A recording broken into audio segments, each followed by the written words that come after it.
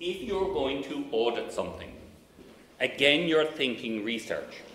And in research, you're thinking, I need to get sufficient sample size to be statistically significant. I need to be able to do statistics and chi-squared tests and tests of p-values, etc., etc., etc.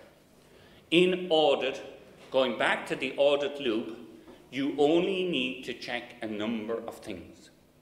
So, if somebody wants to see how am I managing hypertension in my practice, and you look at the last 20 cases that came in and see did they fulfill the standards of care for hypertension, that's grand. And then, you find that you need to improve a little bit, and you make that improvement, and you go back and you look at another 20.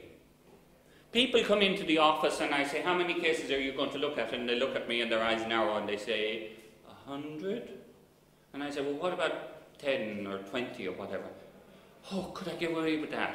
They relax immediately. Now again, going back to what I was saying, it's all about making this easy for you. And again, it's the opposite to research. You do not need large chunks of data.